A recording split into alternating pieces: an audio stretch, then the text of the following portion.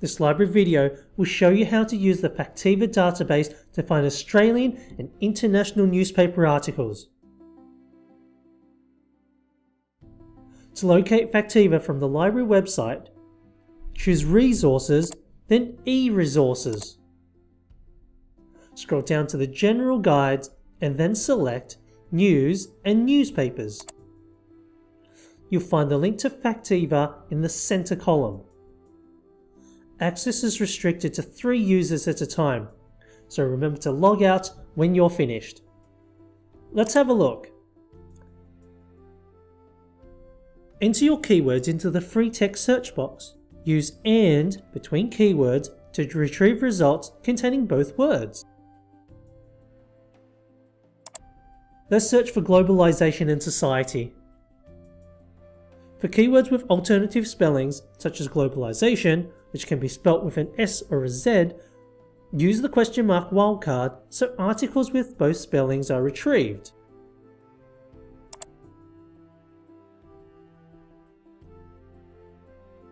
Remember to use AND between any additional keywords.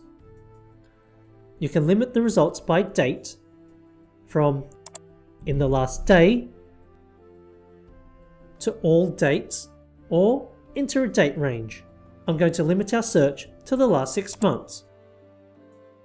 You can also limit by source. The My Source List drop-down menu allows you to limit by industry, language, region, title, or source type.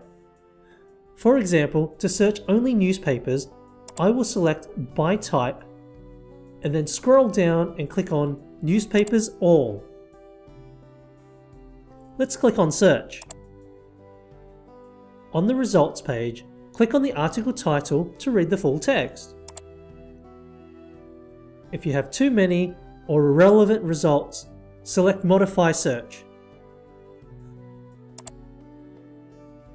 Let's only search a specific newspaper or group of newspapers. Click the triangle next to Source. Remove the Newspapers All. Make sure My Source List has been selected. You can add a group by clicking on it, or expand the selection to choose individual newspapers. Scroll down and click on each title you wish to include.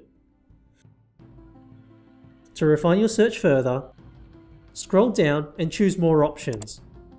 Here you can change the search so the free text terms are searched in the headline and lead paragraph instead of the full article.